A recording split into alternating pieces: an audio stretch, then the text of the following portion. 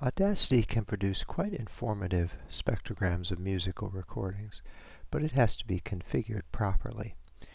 This video will show you how to do that. First, we open a musical file. Now this is a stereo file, but you can see that the two channels are identical. So in this case, we'll convert to mono. That's generally a good practice anyway. Tracks, stereo track to mono. Now we can draw down this bar, this line here, and greatly enlarge the area taken up by the waveform here. We'll click on it to get rid of that background. Now to compute a spectrogram, you click on the title bar, Spectrogram. Now this is not a very good looking spectrogram.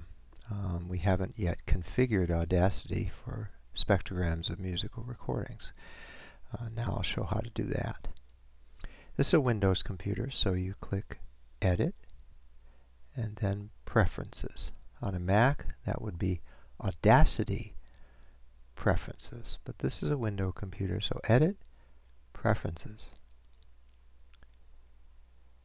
Now click Spectrograms, and we'll make some changes here. Window size 4096, window type Blackman, maximum frequency 3000, gain 20, range 60. Now you can modify these, tweak them for getting the best display that you want on any particular file, but these seem to work fairly well for a lot of musical recordings, so we'll go with these. Click OK.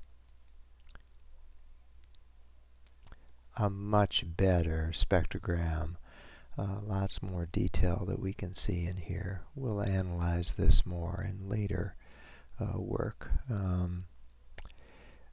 Now, if you finish doing all of this, Audacity will remember your preferences. You don't have to do them each time. So that's how we change preferences in Audacity.